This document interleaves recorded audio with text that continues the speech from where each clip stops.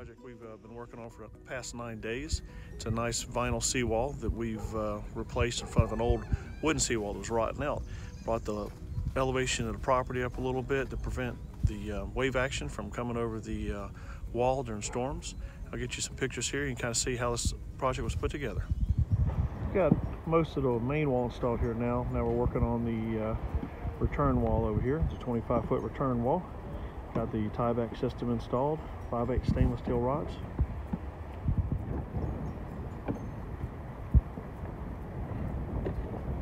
It's on the inside whaler here now.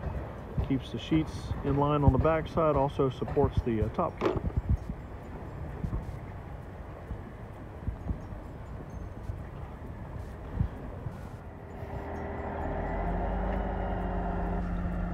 We have brought in 39 20-yard dump trucks on this project. That's 720 yards of dirt. That is a lot of backfill.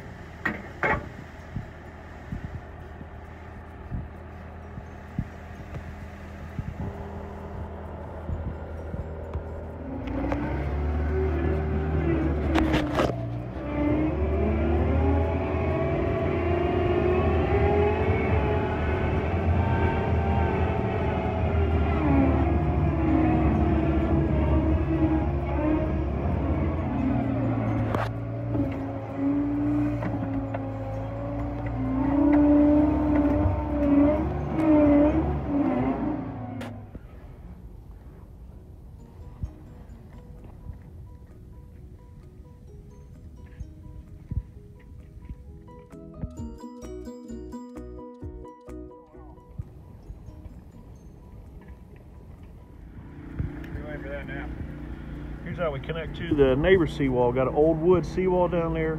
We put a corner in our vinyl wall, turn a corner sheet. Now we're connecting it to the wood wall, and we'll install some erosion control cloth behind the connection.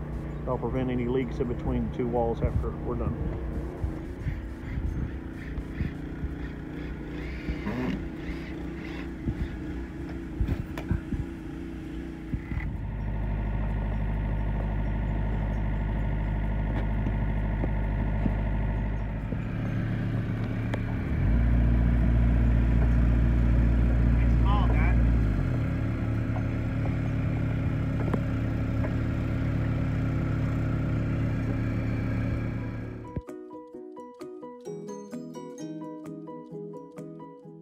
We have 4 18-wheel trucks coming in with 100 tons of bank and shore riprap.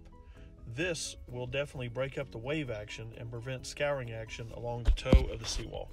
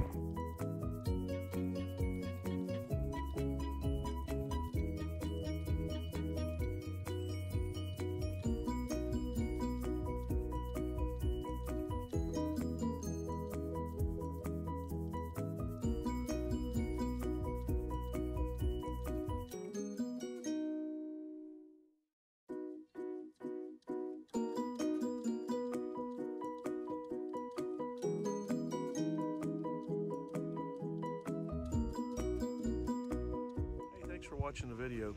I appreciate it if you would subscribe. That'd really help me out a lot.